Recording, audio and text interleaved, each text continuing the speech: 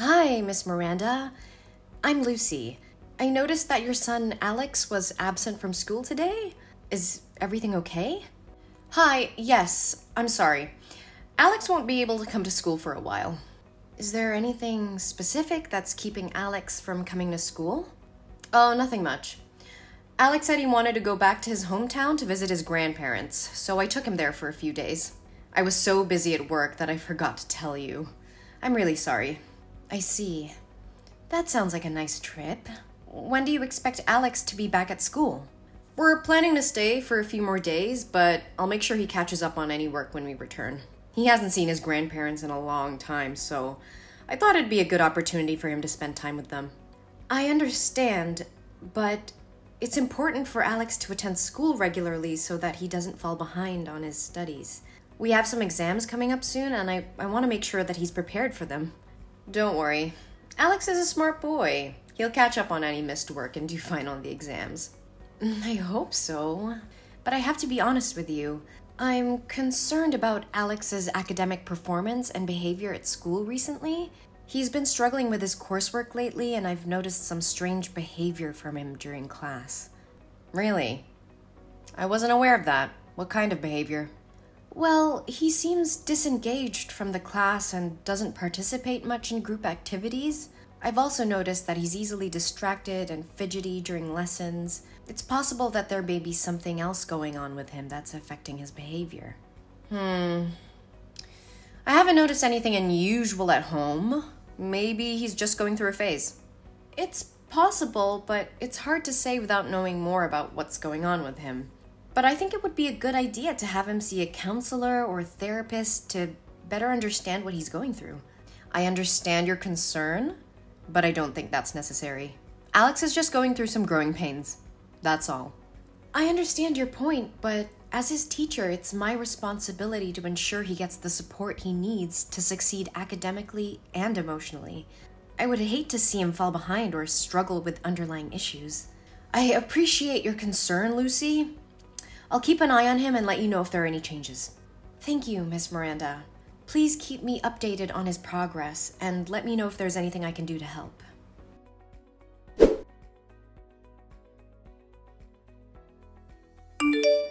Hi, Miss Miranda. This is Lucy. I hope you're doing well. I wanted to follow up with you about Alex's behavior in school today. Hi, Lucy. Thanks for checking in.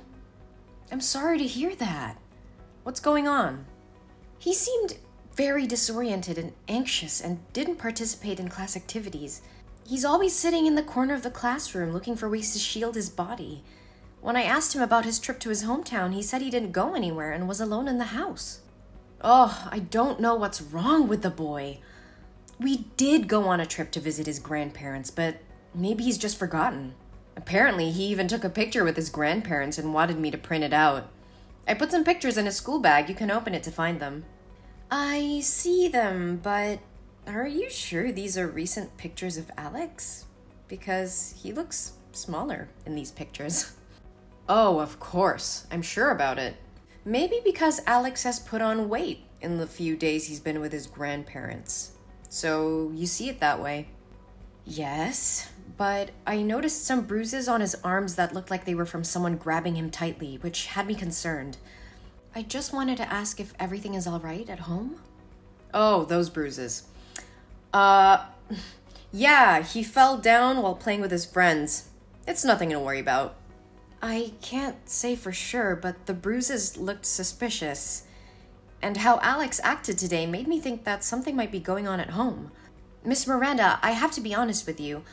I'm concerned that Alex may have been abused.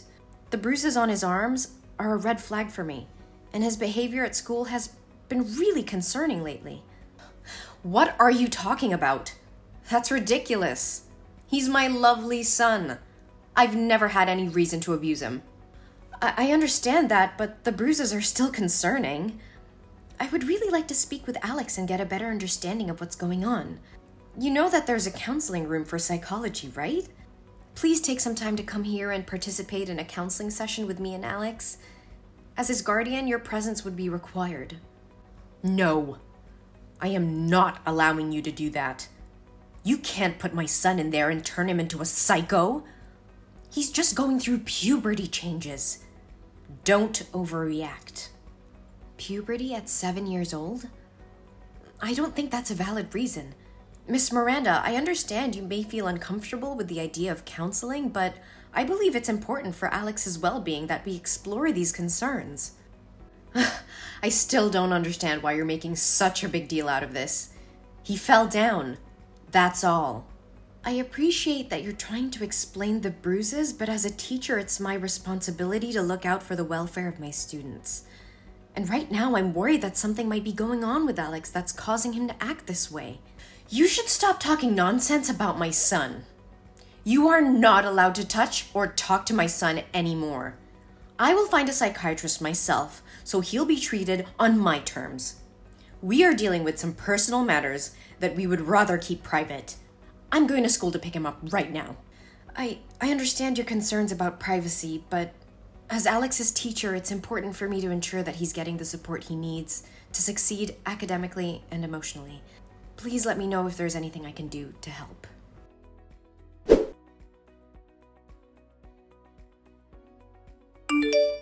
Hello, Miss Miranda. I was just wondering if everything is all right. Alex hasn't been in school for 3 days, and I'm a little concerned. There's nothing to be concerned about. Alex didn't want to go to school, so I let him stay home. I see. However, with only 3 days left until the exam day, it's not a good idea for Alex to take too many breaks. He won't be eligible for the class if he continues to miss school. I understand your concern. I took Alex to a psychiatrist, and she recommended that he rest for a while. So, I followed her suggestion. If that's the case, I can help Alex apply for a leave of absence from school so he won't fall behind. How is Alex's condition? He's much better now. The test results show that he has a developmental anxiety disorder and a tendency to self-harm. The bruises were caused by him. Lately, he's been experiencing a lot of anxiety, and it's been difficult for him to attend school. I'm sorry to hear that. Anxiety can be really tough to deal with. I would like to visit Alex to see how he's doing and offer any assistance I can. Could you arrange that? I appreciate your concern, but it's not necessary. We're taking care of everything at home, and Alex is receiving the support he needs. I understand. Can I at least drop Alex some study materials, assignments, and study guides? I just want to make sure he's doing okay. We're working with a tutor to make sure he doesn't fall behind, so I think he'll be fine. Thank you for your concern, but I'd prefer it if you didn't visit him now. We just want some privacy to deal with the situation. Of course, Miss Miranda. Please let me know if there's anything else I can do to support Alex.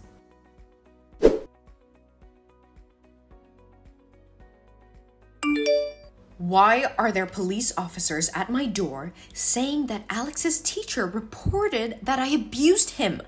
What nonsense did you say to the police? And where is my son? Where did you take him?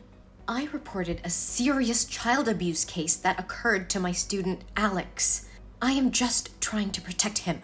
What are you talking about? If you don't have proof, why are you accusing me? Are you trying to kidnap my son? I would never do anything cruel to Alex as you and your boyfriend did.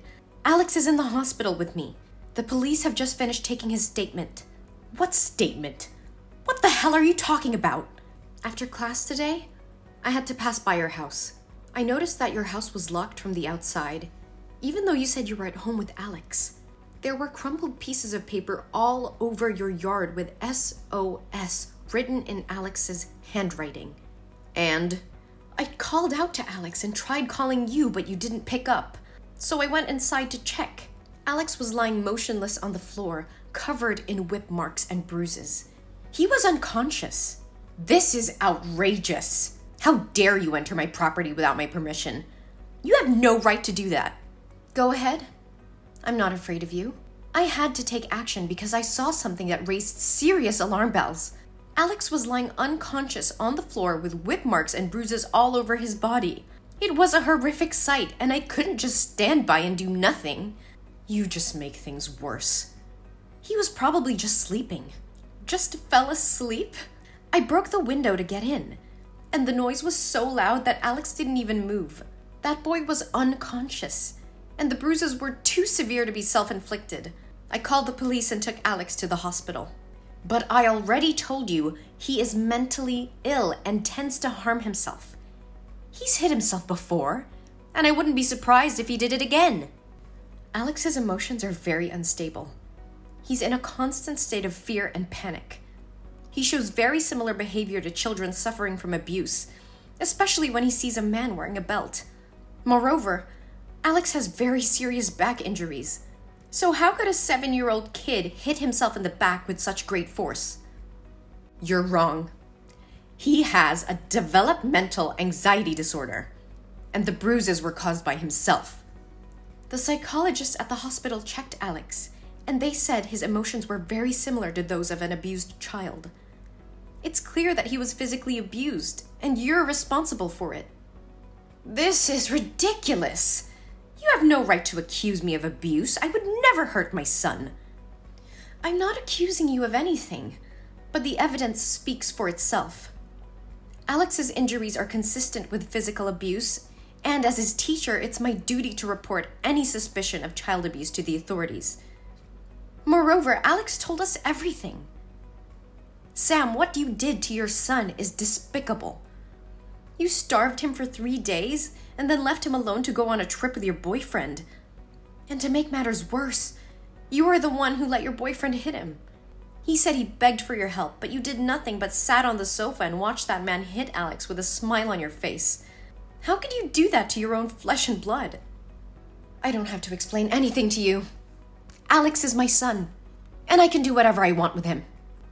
No, you cannot. Child abuse is a serious crime, and you will face the consequences of your actions. I have already reported the abuse, and they will take all the necessary measures to ensure Alex's safety. You can't prove anything. It's your word against mine. That freaking kid just imagined it all. Oh, I have proof. The hospital documented Alex's injuries, which will be useful as evidence in court. And let me remind you, there were crumpled pieces of paper with SOS written on them all over your yard. Your son was clearly trying to ask for help, and you ignored his cries. I don't care about your accusations. You will regret getting involved in my business. I will not regret doing what's right for my student. Alex deserves to live in a safe and healthy environment, not in a home where he is starved and abused, and I will make sure justice is served for him. You don't know anything about me or my family. Mind your own business and stay out of our lives. I will not turn a blind eye to child abuse. It's my responsibility as a teacher and as a human being to protect children from harm. I will continue to report any suspicious behavior or signs of abuse, no matter who it involves. Listen, I understand that you care about Alex, but I also know that kids can make things up. Alex could have just fallen and injured himself.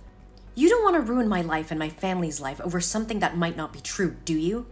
I'm willing to pay you a large sum to testify that Alex lied about the abuse. I won't do it. Alex didn't lie, and I won't perjure myself in court just because you want to cover up your crimes.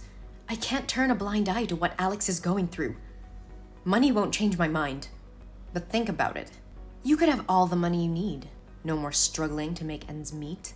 Just say that Alex made it all up, and we can put this whole thing behind us. I can't do that, Miranda. Money won't make me betray a child who needs help.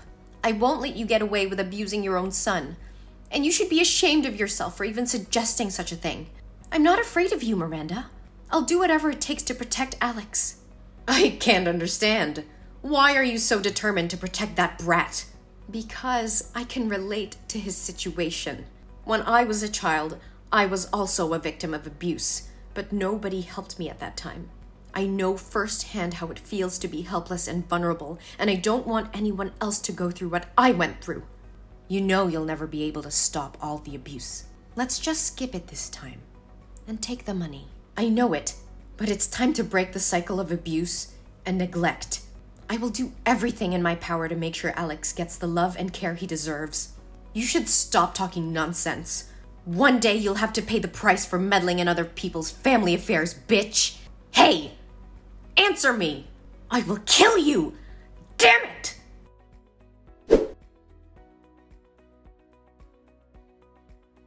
One day later, Sam and her boyfriend were arrested for child abuse.